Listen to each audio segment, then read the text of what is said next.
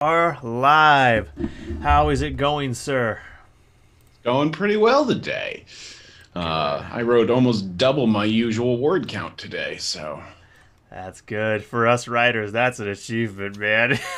yeah. So, okay, good. That is the right one. Sorry. I keep my questions in little note files on my desktop, and I have like several because I have a bunch of things I'm working on. And for a second, I thought I had the wrong one pulled up. So, you are Daniel Potter. I am. You wrote Off Leash, which is what's the series? It's the Called freelance Freelance familiars. Familiars. Freelance familiars, which is wizard familiars for those who are like freelance familiars. Wizard familiars, where he's going with that. Right. And I mean, it's kind of an interesting little concept you've put together, and we'll get to it very shortly. But first, let's hear a little bit about you. What's interesting about you? What's your background look like? Give us the deets. Oh, so I spent the last 20 years being a vascular biologist, pretty much. I got my PhD and was like, oh, this is cool, but I'm not a mad scientist. Where's all the crazy, like, animal hybrids and giant robots and stuff? And I'm like, what? All my creativity needs to go somewhere, and it wasn't in science. So I'm like, okay. Now I've been trying to dig out of academia with a spork into a writing career because trying to do a writing career is hard. So I finally went full time in January. So Good luck. I sincerely wish you the best. I too am trying to someday make my writing my full time job, but right now personal training is what pays the bills. You know what I'm saying? Yes. Well, I still do some biology contracting to pay the bills. So Yeah, that's. I I am mean, not in, and I'm not sitting in a closet, um, doing bad things to mice for 40 hours a week anymore. So doing bad things to my. I like that analogy. Those poor mice. They I never worked on saw the traumatic scalpel brain coming. injury. Yeah, I worked on traumatic brain injury and hemorrhagic shock, which is bleeding models. Yeah, So yeah, I those mice had bad days when they were in my room. I can imagine. That sounds like a bad day for anyone, not just mice. Yes, I did listen to a lot of podcasts though, and ebooks. I imagine you'd need something to distract you. So, wow, that's woo woo. All right. So, your book is about Thomas, and he's a regular Joe who gets transformed into a puma slash mountain lion slash cougar. Well, no, are they? Is cougar another proper term for them? Excuse me, my cat is making noise. Speaking of cougars, flee, furball, The door does flee. not close all the way, and he will pop his little head in on him. Yeah. Yo, no. It's okay, man. This is great for the views. YouTube loves cats. Uh, I put a box in front of the door. It doesn't lock, but the box will work unless he gets really determined. So, Thomas gets turned into a cat. He gets conscripted, or people attempt to conscript him, and he's having none of it, into being a familiar. And this chain of events gets set off where he ends up kind of freeing an interdimensional eldritch horror, and all kinds of shenanigans ensues in between. So, with that being the plot, there's some stuff that goes by the wayside, and that's what my first question is about. You talk about how there's this veil, and there isn't really much communication between people on the magical side of the veil and the regular Joe side of the veil. So my question is, what does happen with Thomas's family? Does he just let it go with those goodbye emails he sent and call it good, or is there more stuff about them down the line? He pretty much calls it good. Um, there's he really gets too busy. That's a sign of a good story. In the later books. The veil works basically two ways, because not only does it make it difficult for his family to remember him, it makes it difficult for him to remember his family. So there's a couple mentions in there, but the rest of the series really focuses on his relationships in the magical World. Yeah. Yeah. So That makes sense. That does make sense. You don't want to bog down the fantastical happenings with family politics. So I get that. There's plenty of politics. Oh, but yeah, just not family ones. Wizard politics. There's plenty of that in the first one that I read, and yeah. Oh, God. Yeah. The later books, there gets to be more. He gets a little power in the later books, and a giant robot. Rudy gets his giant robot eventually, as shown in cover 4. Very nice. Pyrotechnic squirrels with robots is just, that's what everyone needs in their book, damn it. He gets a little one in book 2, and he's really happy with that. That's fucking hilarious. So that's a decent segue into my next question, Rudy being a good example, unless you're going to enlighten me on something. But you make it clear that there's familiar animals who used to be humans. That's what Thomas is. He got transmuted. But it's also pretty clear that some of the familiars have been animals their whole lives. And so where do the non-ex-human familiars get their human-like intelligence? So it goes into the whole anchor concept. You know how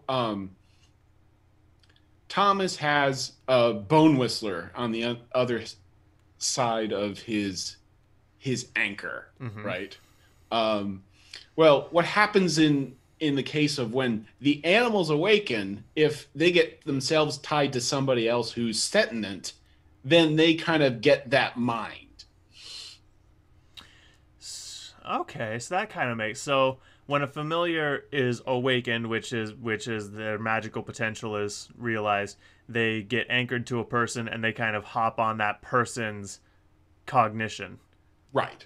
They kind of share. That's how, in the case of the transformations, they get a human just basically connects with this other being, and they have the misfortune where the awakening basically overlaps realities, and they basically switch bodies for realities like, oh, this is messy. I gotta untangle all this. Yeah.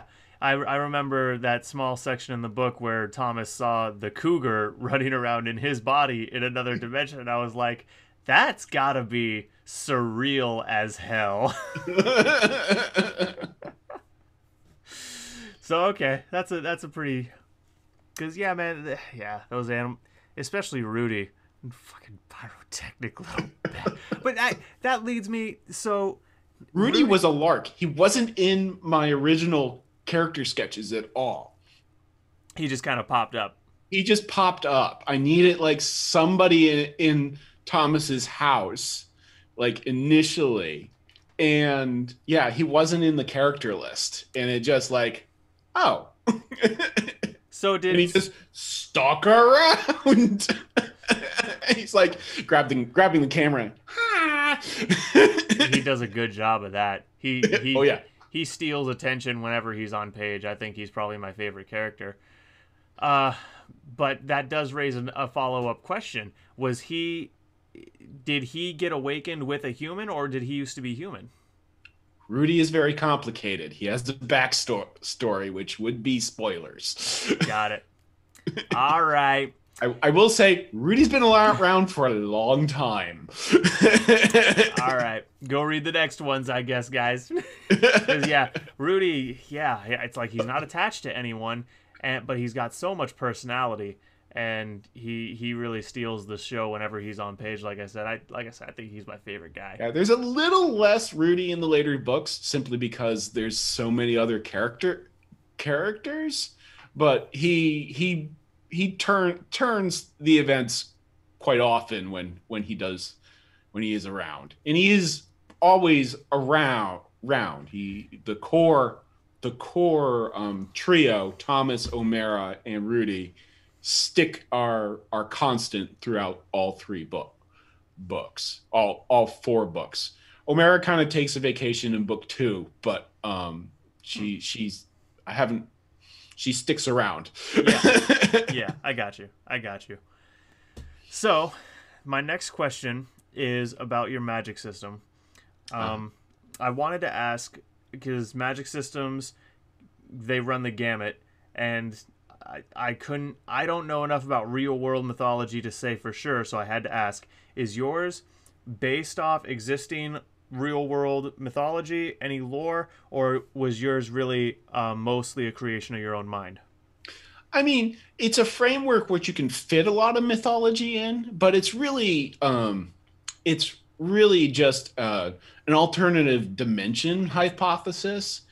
I get into it a little bit more in the later books, but the idea is that there are infinite other realities, and we are in a 3-dimensional plane, but these realities sort of stack in a 4th-dimensional way, kind of on top of each other. Mm-hmm. And so magi are basically three-dimensional beings plus. They can kind of like reach out and grab stuff from other universes and pull it in. And the things that they really fear are true 4th-dimensional beings, Which would be the dragon at the end of the book. Right. And the veil itself is sort of like this 4th-dimensional nanny that's kind of making sure the humans don't get out of their current reality. That's kind of an interesting concept. That's kind of a fun little thought experiment to play around with, even outside of fiction. What if humans are limited in our ability to perceive the universe and extra-dimensional entities and other stuff like that because there's an interdimensional nanny state? Right. Well, the backstory is the Atlanteans actually got out and caused some sort of trouble, which basically stripped and got the attention of this overlord or veil, and it purposely blinds humans to magic. And that's why, in the loophole, is they can use familiars to see magic. Right, and that little bit is reaching into real world mythology, and kind of grabs at a few different cultures ideas of magic, because the idea of animal familiars working with shaman and magic users of all kinds of cultures, that's been in everywhere around the globe throughout time. So that one is ambiguous. Right. Well, that's very core to freelance familiars as a concept. I just kind of one-upped it where like familiars are required for magic versus they're kind of nice to have around. Yeah. But if they're required, they become commodities because humans make everything commodities, and therefore we get the sort of like very feudal culture which Thomas is thrust into, and thoroughly rejects. Right. The most admirable quality about him. He gets thrust into this absolutely shit sandwich situation. He says, I'm not having none of this. It's the most admirable thing about the whole character, in my opinion. Thomas is incredibly stubborn, and that is his superpower. And he's just big enough and he's just powerful enough to make it work. That sounds a lot like a certain detective wizard I'm very fond of. Right. Yeah, so, man. I'm not a big fan of like super overpowered protags that just sort of blow things down. It's always, and Thomas does get quite a bit more powerful as he learns what he is and he gets some circumstances. I haven't been able to completely avoid the temptation of giving him some neat abilities. Oh yeah. But he's not a wizard. He can't do magic without a bond. Mm-hmm. And fortunately for him, Omera is really powerful compared to a lot of magi. She just doesn't have a good rep. Again, certain detective wizard. Yeah, Yeah. that stubborn protagonist thing. It's a lot of protagonists fall into that to one degree or another, just because stubbornness is actually a virtue when you look at its application in real life. As long as it's tempered by a little bit of intelligence and common sense, Right. stubbornness is almost always an asset. And Right. so that's why so many good protagonists, Harry Dresden, Raphael from the Teenage Mutant Ninja Turtles, so many video game protagonists, I can't even begin to list them all. Every good book protagonist, they're a little bit too stubborn for their own good sometimes. Right. Yeah, I mean, it makes a character so much more believable too, because everyone knows either you are or you know someone who's just so fucking stubborn. It makes the character relatable because, like, yep, I fucking know that person in my life, or I am that person. Right. Right. And the powerful thing, just the same thing with that too, is, yeah, that's unavoidable. Power creep is unavoidable. If you want the story to progress, people got to start scaling. So Yeah. I mean, it's one of the things in modern life is like oftentimes you can say no as much as you want and life will just bowl over yes, you, right? And you don't really get a say. And if you do that, I mean, you have to have a protagonist that has the ability to affect the right, story unless you're doing sort of this death march kind of right, thing.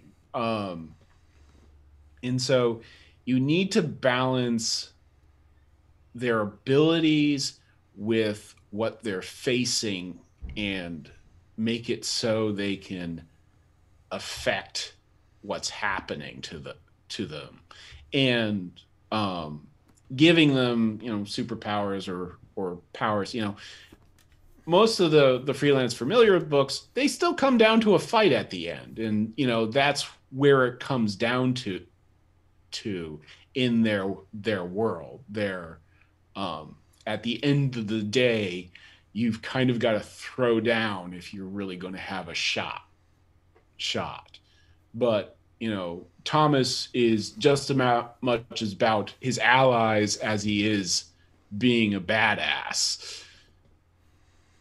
well, I based on the first book at least, I wouldn't even say Thomas's stick is being a badass. I think No, he's he's not. he's very much just a hey man, I just want to live my life kind of guy. Right, And right, right. he, I mean, he almost takes the I'm an average Joe protagonist thing to the insufferable level. I mean, he's riding that line. He's very much like, look, man, I don't want to be here. I'm not even supposed to be here today. He So, does definitely get over that as the series progresses. oh, that's That's good. That's good to part hear. of that is very much part of his growth. Um, by the end of the third book, he has responsibilities. He is slowly trying to solve problems as he sees them, and he is very much well. Really, by the third book. In the third book, they leave Grantsville behind, and he and Rudy are trying to open the actual freelance familiars like office in the third book. They decamp for Vegas for reasons that are very clear after the second book. Gotcha. Gotcha. uh, So, stepping back to something you previously said, I actually have the exact thing you said in my notes. Cindy is very powerful, and she's Omera. or no, Cindy. Oh wait, Oh, you did say Omira. My apologies. right, Wrong right. character. Oh, Cindy. Cindy, yeah, the cat. Excuse me. My bad. That's a slip of the brain on my one. Right, right. So Cindy, the cat, was very powerful, and she clearly had aspirations. She had motives, goals of her own. So I'm wondering that obviously scales to other animals too. 'Cause she if there's one, there's more. So my thought process on that is, why isn't the Tao taken more seriously, and why haven't they rebelled against the Magi in some kind of a more meaningful way? Because it really feels like, despite the fact that they've unionized, they still kind of get kicked around. That's sort of like the primary or the primary antagonist that develops once at on the third book on is Oric. So there's a lot more complexity to the Tao than is gone into in book 1. Gotcha. I thought that might be the case, because you did send me the first 3 books, and I simply do not read as fast as even the average reader. Well, if you're trying to do one of these a week, I can understand. Well, and it's not even. I mean, there are some people, like my dad is a voracious reader, and he can go through 3 of these books in a week. I simply can't read that fast. I clocked my reading speed. I'm below the national average. My comprehension, college level. I comprehend reading excellently. My speed, garbage. I read slow. Oh, okay. Yeah. So, but yeah, that one. So yeah, that makes sense that it gets a lighten and it gone into more, because I certainly think there's a lot of potential for shenanigans, to say the least. I'm very good at dropping hints and then like, oh yeah, I should go back to that. Yeah. Yeah, I like to do that. Foreshadowing is like my favorite thing to do. I love foreshadowing. I foreshadow with every little possible way I can. There's foreshadowing, and then there's like, if it doesn't come true, it was just a red herring, right? Oh yeah, that too. It's like, look, man, you thought it was gonna be something. I'm not gonna actually do that right now. You were just wrong, because I misdirected. it was a bait and switch. Right. So another big one. So throughout the first book, Thomas is one of his major motivations is trying to be human again, and that only starts to bleed away towards the very end of the book. But I still couldn't help but wonder at the end, where he's dealing with the dragon, which is it certainly feels like an omnipresent, all-powerful entity, at least by human standards. Why didn't he ask the dragon to make him human again? It didn't even cross his mind. Oh, God. I thought it might be something. I was like, did he really just forget to ask? That is frustrating, yet entirely believable. He was so focused on, trying to fix the situation, he didn't think about himself. And, Yep. Thomas ultimately doesn't really think about himself when he's in danger. And that's part of the reason where, he becomes a hero that he is. And there's a real kindness to Tom. Oh, yeah. I would agree with that. He's certainly firmly in the neutral good area of the alignment chart right from the get-go.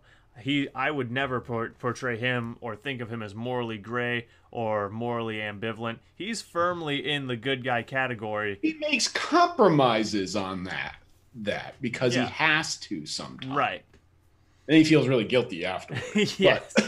Well, see, a feeling of guilt is one of the ways someone is morally on the good side of the spectrum. Right. Because guilt is one of the main things that defines morality. If you can do anything without feeling guilt, it's because you're evil or a sociopath or both. Right. So, my next question is about the exact same time frame in the book. The dragon. What? Most people think of a dragon and they think of a scaly lizard, either with wings or without, fire breathing a lot of the time, potentially some other elemental association. and that's the classical depiction of a dragon. Yours is a fourth dimensional giant worm with hundreds of thousands of eyes and a mouth a mile long. Let me hear the thought process behind making your dragon an eldritch horror. Well, the whole thing was like, what would be scary to, instead of like what we classically think a dragon is, what's scary to a magus?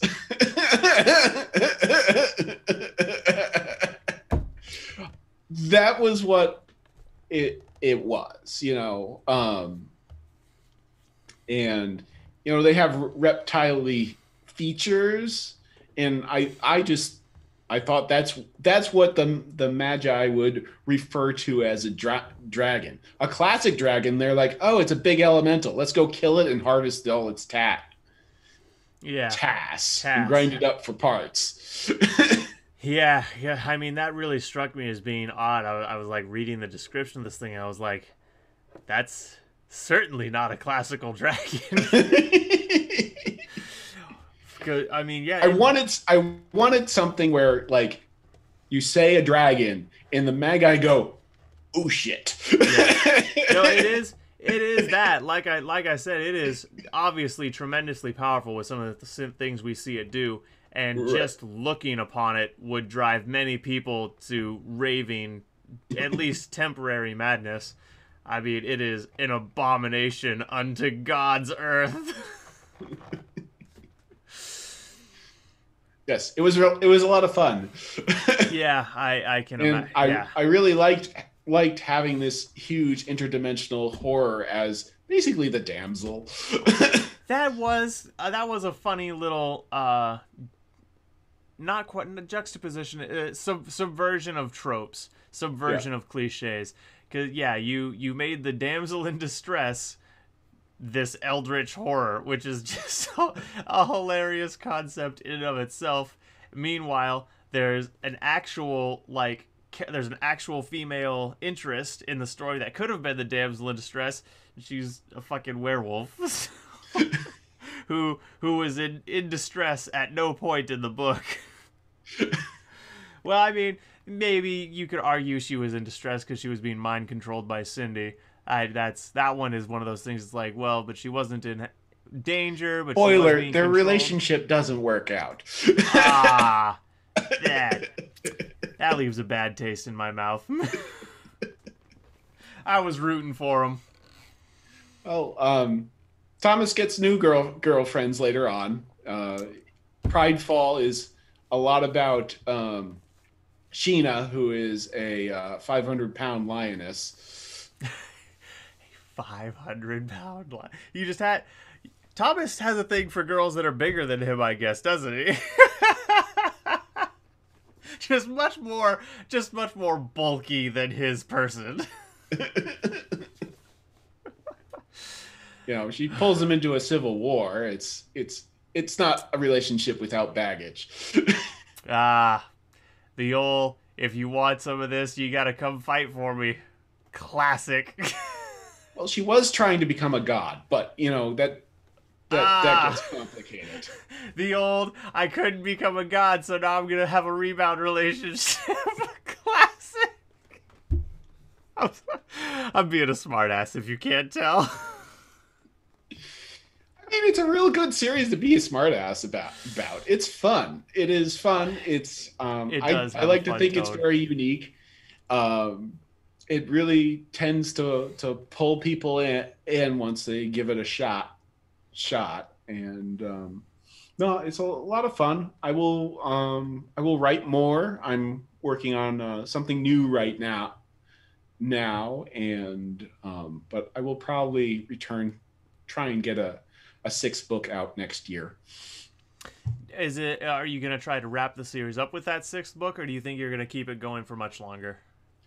I'm hoping to wrap up at least wrap it up in another one or two.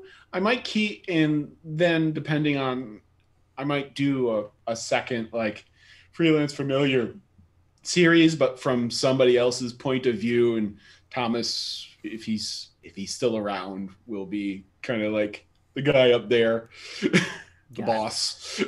There you go. Yeah, have him be the CEO If he doesn't of this thing sacrifice he set himself up. in a blaze of glory, which he has tried to do several times. God, now that is classic hero. O'Mara's like grabs his tail. Nope. You're not dying. Look, man, I know you want to be the hero, but I'm promising you, dying right now isn't gonna help anything. Alrighty, man. So, the book is Freelance Familiars. First book is Off Leash. You are Daniel Potter. Where can people go to find you? Where can people go to find your work? You can find my author's website at danielpotterauthor.com. And I am on Twitter at Fallen Kitten Pro.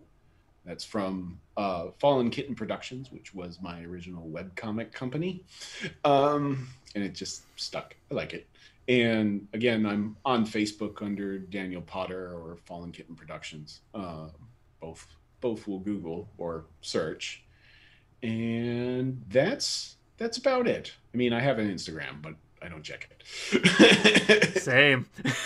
Yeah. So yeah, and I if you look in my 5th book, there's a link to my Discord at the end of there, and we've got a nice little community that's growing slowly, and I love to chat and hang out with folks and say, oh, I'm doing this, and what do you think of this cover? What about this artist? And if you want a little insight into what's going on, that's a good place to hang out. Gotcha. There you have it, folks. I appreciate you making the time. I appreciate you working with me after that boo-boo on my end yesterday. Power outages are, especially in winter. It's like they always happen in winter. Always. So, no worries. I appreciate your time. Everything that he just said will be down in the description. Book review will be live promptly. I appreciate your time again, sir. You have a good rest of your day. Thank you. Alrighty, man. Be well.